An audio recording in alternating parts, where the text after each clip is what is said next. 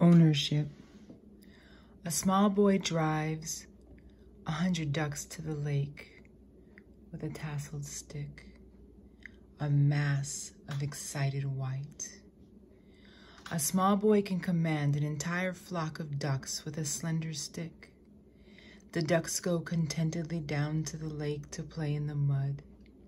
In the end, of course, they end up as someone's dinner. They obey the stick because they respond to their conditioning. In truth, they don't need to obey it.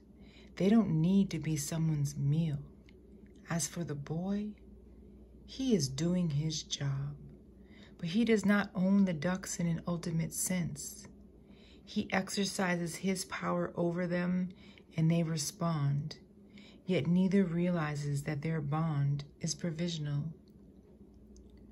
Ownership of property is only an artificial construct as well. If we can remember that ownership is something that exists only by definition, then we can give up possessiveness, defensiveness, and greed. What does it matter how much money or land you say you have? You cannot actually own it.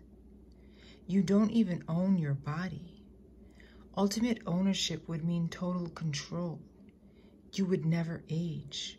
You can make it as beautiful as you wanted. You would never suffer from accidents. But the fact is that we are all imprisoned in flesh that ages, decays, becomes diseased, and can be destroyed by some rather minor accidents. You don't own your body. You live in a borrowed shell. Why not seek the truth that goes beyond the body?